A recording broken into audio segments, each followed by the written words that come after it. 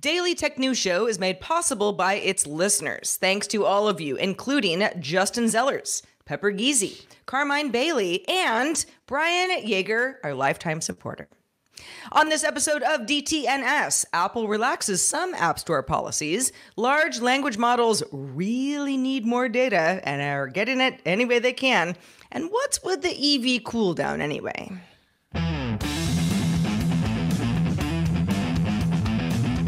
This is the Daily Tech News for Monday, April 8th, 2024. From Studio Animal House, I'm Sarah Lane. And from somewhere near your nation's capital, your boy, Mr. Big Chris Ashley. And I'm the show's producer, Roger Chang. Chris, you and I were just talking before the show. Have we ever done a Monday show just us? I mean, obviously we have Roger and Joe with us as well, but this might be a first. Yeah, this is a first. But we'll just pretend those guys are just, watching greatness They're window dressing. It's all about us. All right. With that, we're kidding, of course. Let's start with the quick hits. The U.S. Commerce Department announced on Monday it signed an agreement to give Taiwan Semiconductor Manufacturing, or TSMC's, U.S. subsidiary, TSMC Arizona, $6.6 billion in direct funding under the CHIPS and Science Act to set up semiconductor factories in Phoenix, Arizona, and provide up to $5 billion in loans. The CHIPS Act was signed into law in 2022. It had a pledge of about $280 billion overall to boost domestic chip research and production in the U.S. As of now, around $52 billion has been set aside to subsidize domestic chip manufacturing. TSMC says it plans to build a third fabrication unit in addition to two being built right now with the influx in money, and will also manufacture 2-nanometer or even more advanced chips. Spotify users in Australia and the UK now have a feature that lets them create a playlist using a text prompt. Spotify suggests you try things more inventive than a known genre like jazz or pop. Suggestions like songs to serenade my cat or beats to battle a zombie apocalypse as examples. And LLM makes your text and combines that with the system already knows about your listening habits and preferences to create the playlist. You can make refinements to the original playlist like less slow songs or more angst. Spotify hasn't said which models it uses, but it says it uses several. Boy, the companies don't like to talk about what their models are doing, do they? Secret sauce. We will definitely be talking about that later on in the show. But first, over the weekend, Brazil Supreme Court Judge Justice Alexandra de Moraes opened an inquiry into Elon Musk over alleged obstruction of justice. This is after Musk said he was going to reactivate accounts on X that the judge had previously ordered blocked. Now, Musk has said the restrictions are unconstitutional and has called on Moraes to resign. Neither X nor Brazilian authorities have disclosed which social media accounts are in question and were ordered blocked, and it isn't even clear when the order was issued. But it is at issue at this point. Moraes responded on Sunday that Musk is leading into fake news on social media. That is Brazil's stance anyway. And said in a statement that if X fails to comply with the order, it will be fined 100,000 reals, which is about $19,740 US dollars per day. That was the Brazilian version of Bring It. Bring it on. Yeah. Bloomberg's Mark Gurman reports Apple has discussed automating household functions and offering a revamped Apple TV set-top box with a built-in camera for FaceTime, video conferencing, and gesture-based controls, which patently Apple notes it covered in its 2016 patent report. Gurman also notes that a low-end iPad could power something like a home smart display akin to an Amazon Echo, Show, or even Amazon's Astro robot.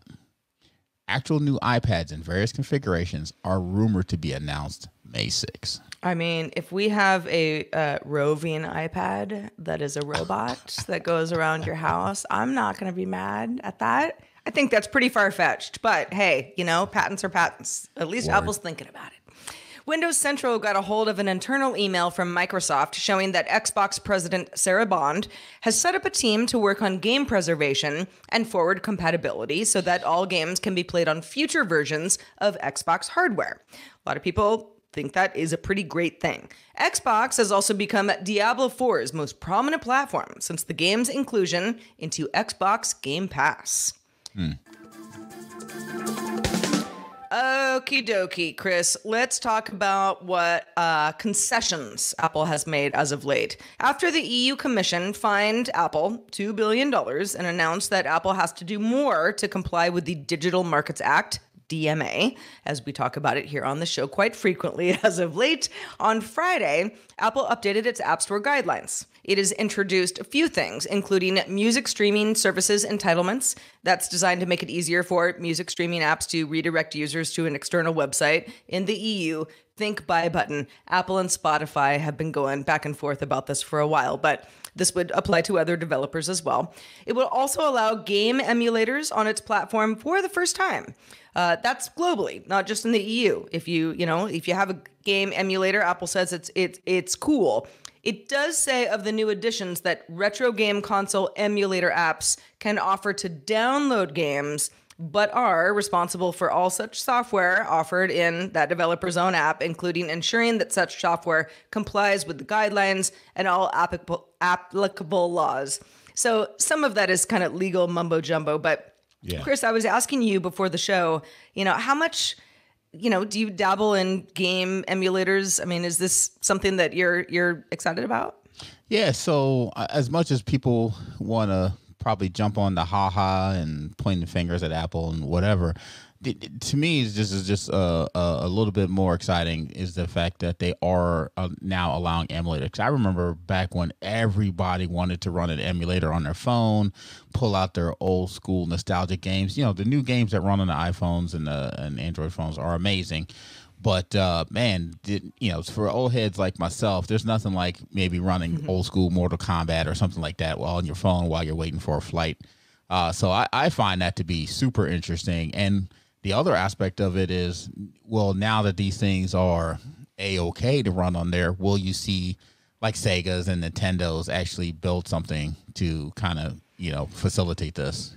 I mean, well, I would think, right? I mean, you're describing yourself, and probably a lot of people listening to this are nodding like, yeah, I would love that. I would love this to be something that I can use on an iOS device if I happen to have one. Yeah, on the go, at an airport. I don't know. You're waiting for the car wash, whatever you're doing.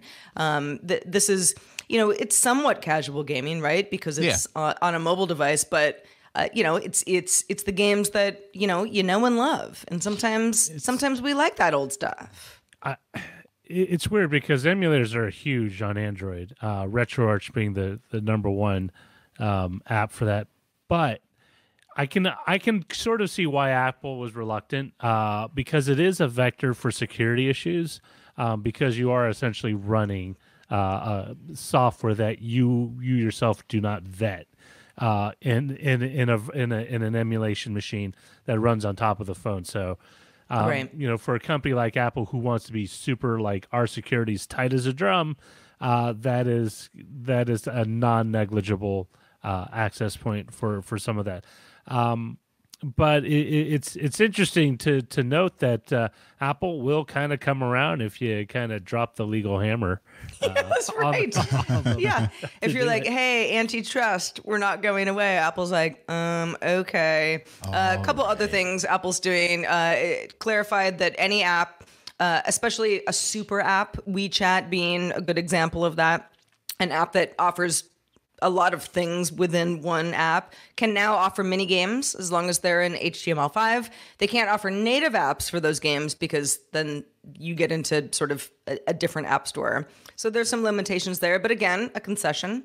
The FTC is probing Apple right now. It's an antitrust lawsuit.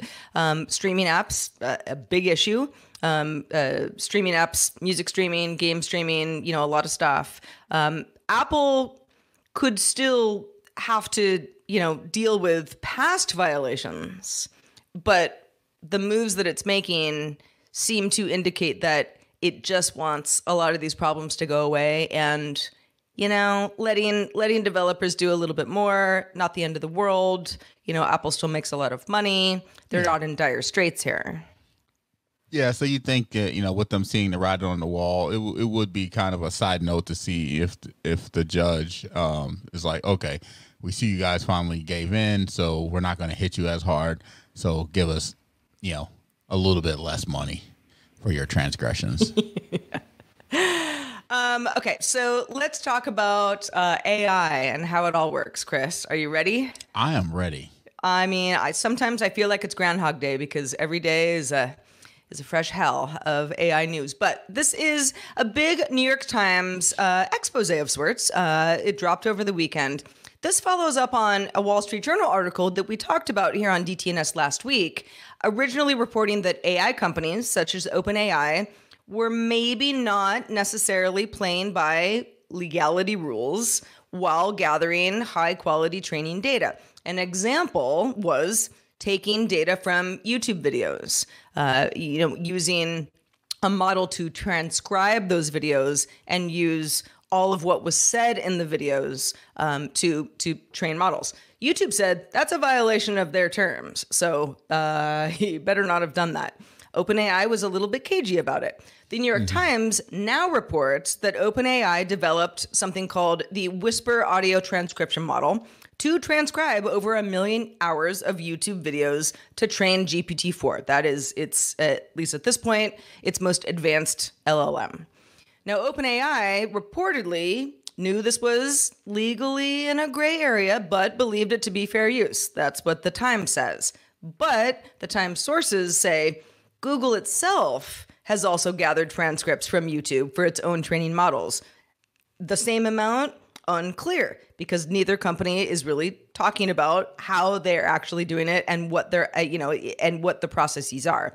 But Google had its legal department reportedly tweak its policy language to expand what it could do with consumer data. Google Docs, for example, Office tools. The Times also reports that Meta, not to be outdone, also discussed unpermitted use of copyright works while working to catch up to OpenAI, because that's kind of what everybody else is doing at this point, and, possibly taking steps like paying for book licenses so that it could just, train its models on books that it had a license to do, or even buying a book publisher to just own the data outright and potentially keep other models from being able to scrape that same data. So this is a lot of jumbled up mess. But and the thing that annoys me about it, before we get into the fun part of it, is you can never tell who's doing it because they actually have genuine concerns over user data, and who's doing it to slow down the competitor so they can catch up, right? And every time you see one of these, like, all right, what's in it for you if this, if these lawsuits or these accusations go through? So, with that said, this stuff is here. It's not coming. It's here. It's just doing some amazing things already. And so of course, these guys are trying to find as much data to feed it as possible. So, yeah, at first reading, when I saw this, and I was like, well, of course, Google can use YouTube to feed its AI because they own it. Same company, Right. Yeah, but they're both Alphabet. Yeah. There is a line in there that I had to reread, and it says that YouTube's term of service prohibits use of the videos for applications that are independent of the video platform, which I would then say, oh, okay, so maybe within their own company, they're saying, hey, if it doesn't feed YouTube, then you can't use the data. So, well, yeah. So if I upload a YouTube video, which I haven't in quite some time, but let's just say hypothetically, and there's a bunch of I don't know, I read a poem, or I talk about tech, or whatever it is that I'm doing, and that audio can be extracted. That Google is not, again, terms of service here, a little bit of a gray area. Google should not be able to take that transcription and use it somewhere else, because I have only, allowed it. Yeah. We have a handshake agreement on YouTube specifically. Right. Now, obviously, it's Google, so they're going to push the line a little bit. OpenAI, using all of that data, and Google saying, no, you can't do that. And again, New York Times reporting like not only did it do it, but it has a tool, to do that specifically. And we're talking like 1 million hours of audio that can train a model. I think what I don't know, what we're getting into here is it's sort of like two things. First is what company is going to sue the other company first, because this is going to be just a bleep show. Right. But also we're getting to this kind of like idea of the internet, as vast as it is also sort of finite for models. It's like you give the model everything, and then you start to get creative. Right. Go what else can I give it? If no one's paying attention, I'm going to take a bunch of audio data from YouTube, and I mean video data as well, I suppose. But that would be a different model than what we're talking about right now. But it's like the models they're not going to get better unless you keep feeding them. Right. It's like this weird, like feed the beast. Right. So what I'm hoping comes out of this, though, and is everybody starts to pay more attention to just how important data and your data is to these companies. And we should really start putting more pressure on our representatives to start taking that data more seriously and start putting more things in place where we have more control over the data, because these guys are all fighting each other for our information and our data that that we're probably just loosely putting up on YouTube and other platforms, not realizing how it's going to be extracted for, other uses. And I'm not saying these uses are nefarious, but, you should probably have a say whether you want your data used in these things. And, the EU definitely has done a way better job of taking that to the forefront. I would just love to see that here, and for people to understand, hey, your data is valuable. Indeed it is. And you might be sitting here listening to us saying, yeah, it is. And I have thoughts. If you have thoughts, you have a lot of different ways that you can get a hold of us. Your feedback is really, really important. You can get in touch with the DTNS audience on the socials, DTNS Show on X or Twitter, Mastodon at mstdn.social, Daily Tech News Show on TikTok, and DTNS Pix, that's PIX, on Instagram and Threads. All right, Chris, let's talk about vehicles, because this is kind of your wheelhouse. A recent Gallup poll shows that Americans are expressing a serious interest in owning an EV, declining from 12% last year to 9% this year. The percentage of those saying they would not consider buying an EV increasing from 41% to 48%. So you have a decline in interest and you have an incline in non-interest. However, the poll also shows a 3% increase in EV ownership, with 7% of those respondents saying they owned an EV versus just 4% a year earlier. Key findings in the poll show that income and age, very significant factors in EV ownership and interest in owning an EV as well. Those making over $100,000 or, annually, or in the 18 to 29 years old range, had higher rates of EV ownership or interest in EV ownership than people making less or in an older age bracket. Man, this is a really interesting report, and it's pretty timely as well, because here I am almost coming up on 2 years of owning my Lightning. I find this shift to be rather peculiar, but interesting nonetheless. Why? Because, it seemed like there was way more excitement than there is now. Of course, you got a lot. I still run into people who are like, hey, your truck is awesome. I love all the features of it. It's just not for me. I still run into that all the time. But at the same time, like just yesterday, I was parked at an event and, people were staring at my Lightning.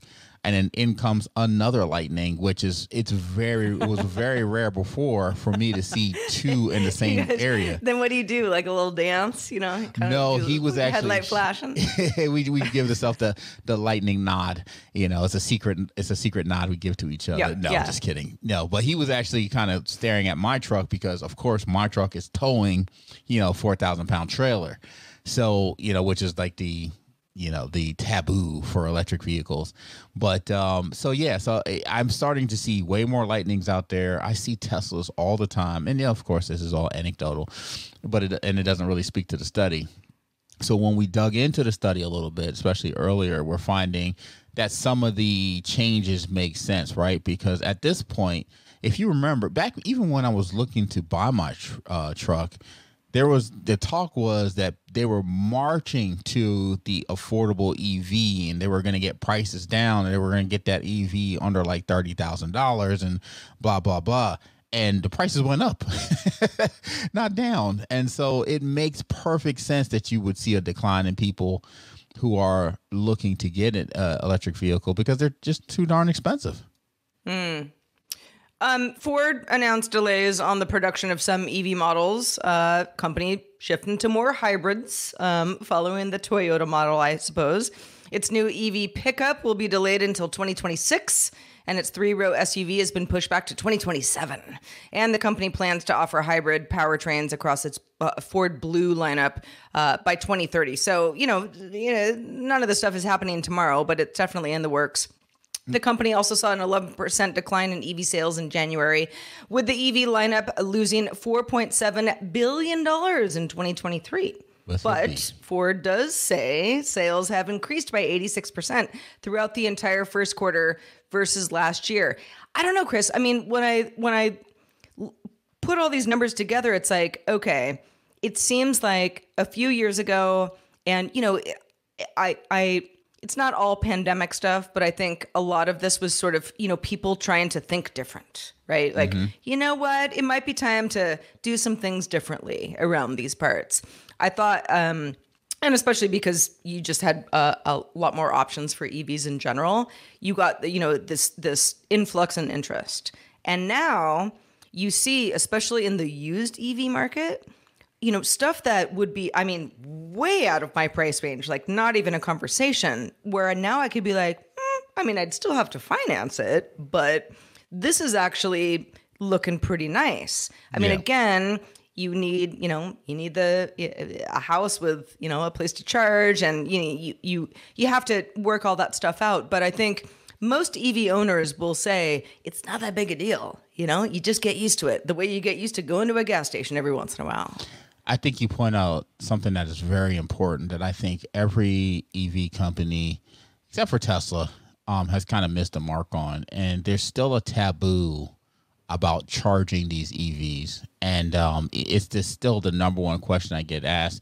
How long does it take to charge? How do you go on trips? And, and it's all revolves around charging. And I think they've made steps in the back end to rectify this. The fact that Ford has signed a deal. Ford, Chevy, and Rivian have signed that deal with Tesla to start using their chargers. I put in my application. I filled out my form so I could get my free adapter, and which will solve a lot of problems. But they're just not really talking about this stuff and putting it out there. I would love to see commercials around, hey, charging is not that big a deal. It's not as big a deal as you think it is. Especially with this Tesla thing coming up. So, Tesla saw the writing on the wall. They knew they had to have an infrastructure to support the vehicles, and it was very, very smart of them to get the charge network out there immediately. And, it's also smart of these guys to say, you know what? Electrify America is not doing the job, so we're going to just sign with Tesla and start using their chargers.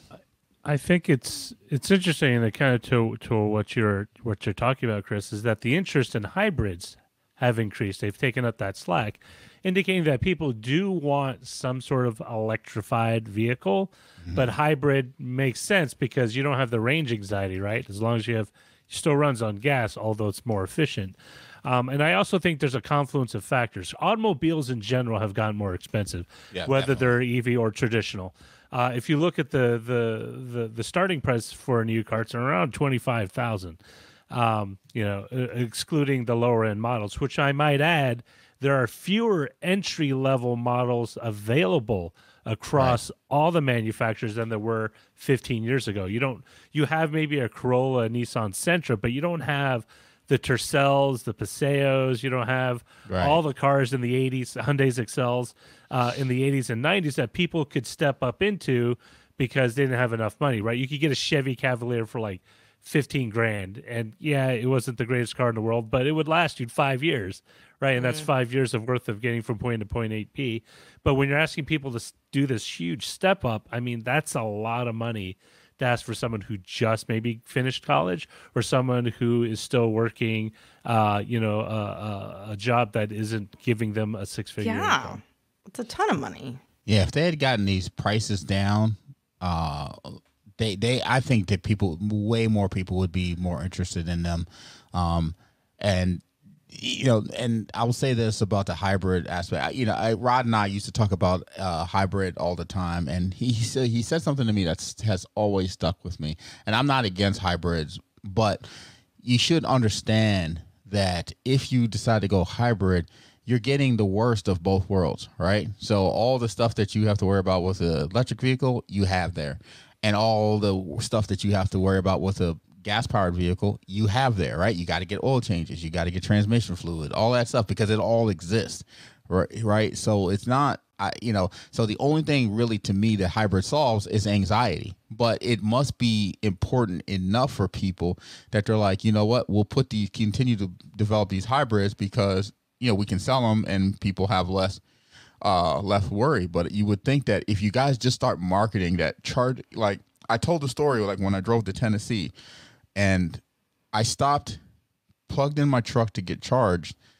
I went to the bathroom, grabbed a coffee, grabbed a snack, came out, and my truck was almost done charging. It's not, this is not all the cases, but charging is way faster than people think it is, especially nowadays at the bigger chargers. Of course, there are slow chargers out there that still exist, but these fast chargers that they're putting in, they're pretty darn fast. Back in the day, a friend of mine had a Model S Tesla, and he was one of the, he was on the very early side. There weren't a lot of Teslas around, and we took a trip from San Francisco to LA, and we, had to stop and charge halfway there. And we had to, it was fun, but we had to go into a restaurant, have dinner for an hour, in order to be able to, make the rest of our trip. It's very different now. Yeah. And I tell people that, it's not most people don't just stop to get gas. They're like, I'm going to stop here, get gas, and then keep going on a trip. They get out of the car, they stretch their legs, they go eat, they drink, they go to the bathroom, they, chit chat, whatever. Yeah. And by the time, and I'm telling you, within that 20 minutes, you may be halfway charged. Because most of the times you're going to stop. You're not stopping at 0, and you're not charging all the way back to 100, right? You're in that in that band. Unless you're living on the edge. Right. Which I did on my trip. But anyway, that's I'll tell you, my car often tells me 10 miles left until you're completely out of gas, and I'm like, so I have 10 miles. It's like 10 miles. That's a lot of driving in the car. Oh, boy. Yeah, right? Especially in, I live in a city. 10 miles would get me a lot of places. All right, let's check out the mailbag. Mohan wrote in that he was listening to Friday's episode. He says, this morning, I was listening during my workout, and someone, maybe Tom, mentioned there was a podcast app before Google Podcasts, and in fact, there was. Mohan says, I used it. It worked in conjunction with Google Reader, RIP. It was called Google Listen. You would drop an RSS feed into Reader and then listen to episodes with Listen, which was in sync with Reader. This was around the Buzz Out Loud era, so mid-2000s. Mohan says, that's how I consume my podcast before the demise of Reader. And since then, I've migrated to Pocket Casts and have stayed on it ever since. Chris, what is your podcast app of choice? I'm almost ashamed to say I just use the default Apple podcast. Don't be ashamed. Same. Yeah, because I would think that as a tech guy, I'd probably find the coolest thing. But honestly, Most of the time I'm listening to podcasts, I'm in my vehicle. You know, I love listening to podcasts. There are tons of them I listen to, but I don't, you know, they're not playing while I'm doing most other things. They're mostly when I'm driving. So, you know, the default app is good enough for me. I don't need to stop one location and pick up in another location and those cool features that exist. I just needed to download it, have it ready, and let me listen to it when the time comes. Well, when you're not listening to podcasts, what are you doing and how can people keep up with you? Well, when I'm not listening, you know, sometimes I'm creating them. Yeah. And but by all means, even though we're not recording as often as we were before, we're still putting out episodes of Barbecue and Tech and SMR Podcast. New episodes of both are going up this week. So come check us out. You know, I'm starting to incorporate conversations about starting the new Barbecue and Tech food truck business on the show, and you know, the new techniques and things I'm learning on there. So come check it out if you want to hear some cool barbecue stories. Excellent. Patrons, do stick around for our extended show, Good Day Internet. We're going to talk about if Microsoft is finally ready to go head-to-head with Apple's M3 chips, because Microsoft says, yes, we are ready. We'll discuss. And also, maybe we'll discuss some solar eclipse stuff. You know, it's like a really small thing that happened today that only like 3 people know about, but we'll discuss it. But just a reminder, you can also catch our show live Monday through Friday, 4 p.m. Eastern. That's 2000 UTC. And you can find out more at dailytechnewsshow.com/live. We're back tomorrow explaining Google's just launched Find My Device Network with Ron Richards joining us. He should know. Talk to you then. The DTNS family of podcasts, helping each other understand. Diamond Club hopes you have enjoyed this program.